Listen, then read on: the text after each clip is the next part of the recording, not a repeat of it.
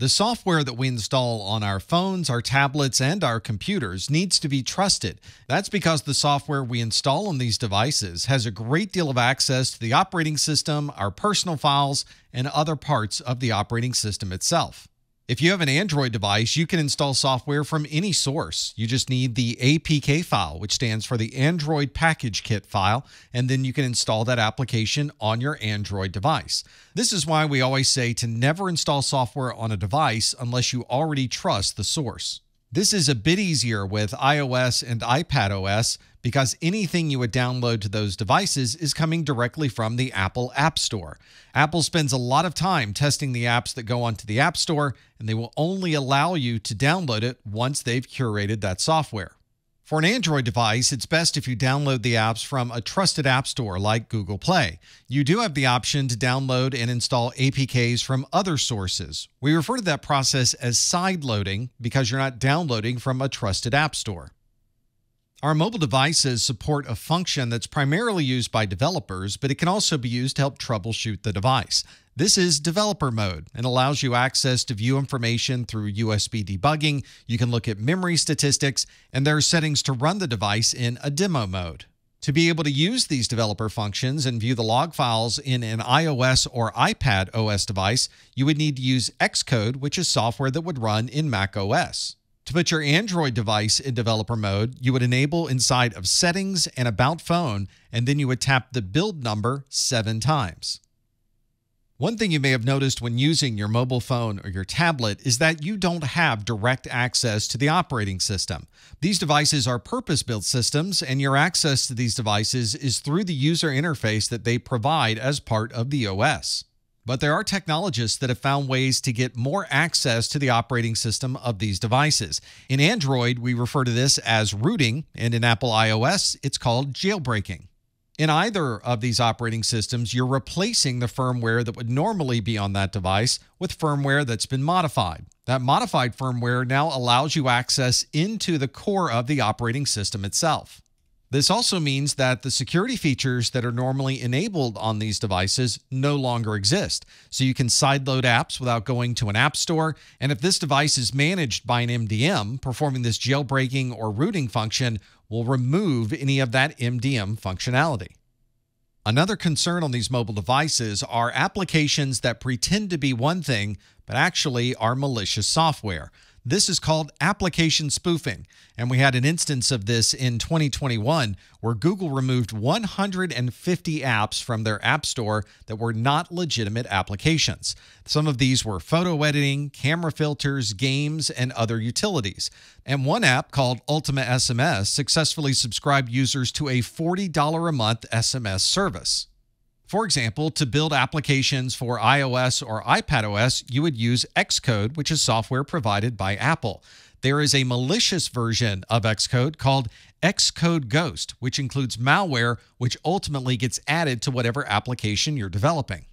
When you install software, you're giving it access to your device and to your data, so you want to be sure that whatever you're installing comes from a trusted source. One thing that might clue you in to a potential security concern is a large amount of data transferred in or out of your mobile device. This may indicate that there's some malware that's already installed on your device, or there may be command and control signals that are being sent from a central source to your mobile device. Fortunately, many of our mobile operating systems include a series of reports that can tell us exactly what type of network traffic is being used and what application is using that network traffic. You may want to look through those reports to see if one or more applications is using more network traffic than usual. There are also a number of third-party reporting tools, and as long as you're downloading them from a trusted source, they can provide you with a wealth of information.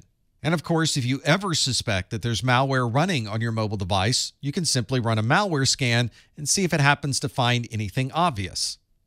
If you're using an Android device, it can warn you if it's using a certain amount of network traffic. This is not a feature available in iOS or iPadOS. This allows you to set a warning and set a limit. So if there's an excessive amount of traffic, you may be able to get an early warning that there's a problem on your system by examining the data usage. If you receive a warning that you're using a lot of data on this device, it could be malware that's causing the problem. So you may want to refer back to that report to see exactly what apps are using the most data. And ultimately, you may want to run a malware scan just to make sure there's no malicious software running on your mobile device. We might also have times when our mobile devices are running slowly or have very sluggish response. And if that's the case, we may want to restart the device and see if this problem continues after the restart. We could have just run into some buggy code, so updating the operating system or the applications could solve this problem as well. In some cases, you may be hitting the limits of what this device can do, so you may want to close some of the apps to free up resources for what you're currently running. And if you think the problem is associated with the software that's on your device, performing a factory reset would take everything back to an original point, and then you can install the applications you need.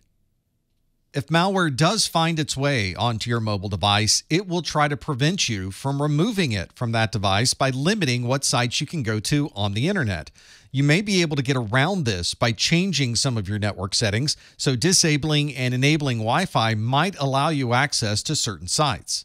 You might also try restarting the device to clear out the memory and see if you're able to access those sites after the restart. And ultimately, running a malware scan might be able to give you more insight as to whether this problem is associated with a software bug or if it's something more malicious.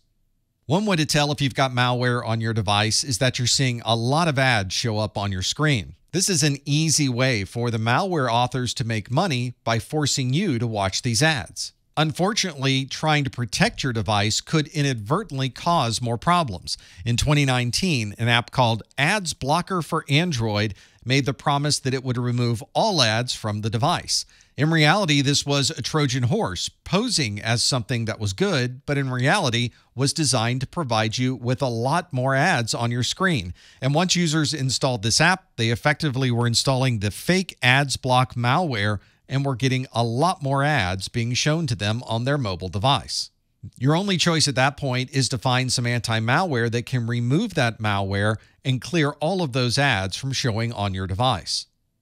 Malware authors are constantly trying to get people to install their software, and one way to do this is scaring them into performing an installation by showing a message on the screen saying that your device is already infected and you need to download their software to be able to remove this infection. This is obviously a hoax. There is no malware on your system, but these messages seem very legitimate, and it seems like you should be installing additional software to remove them, but in reality, you're simply installing more malware. Once this malware is on your system, it can request additional access to your data. So it might ultimately be able to see credit card information, text messages, emails, and much more.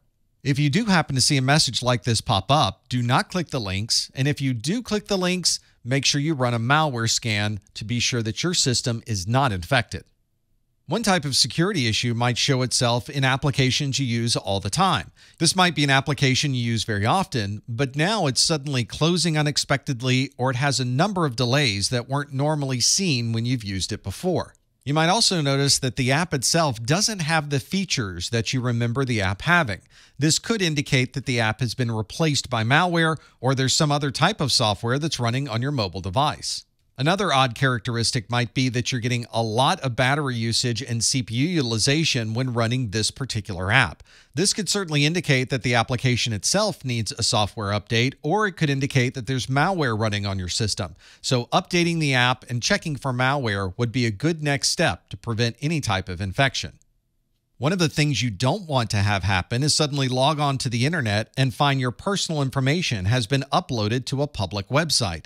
This happens all too often when someone gains unauthorized access to our mobile devices. One of the first things you should do is try to find the source of all of this leaked data. You might want to scan your applications and run an anti-malware scan on your device to see if there's additional software running that you weren't expecting. If you believe the data breach did occur from your mobile device, then you might want to simply perform a factory reset and delete everything that's on that phone so that you can restore a known good operating system on the device. And of course, we do keep a lot of our personal data in different locations. So you want to check your credentials for Apple iCloud, Google Workspace, Microsoft OneDrive, and any other cloud service that might contain that personal information. It could be that the attacker gained access to the copy of your data that's located in the cloud.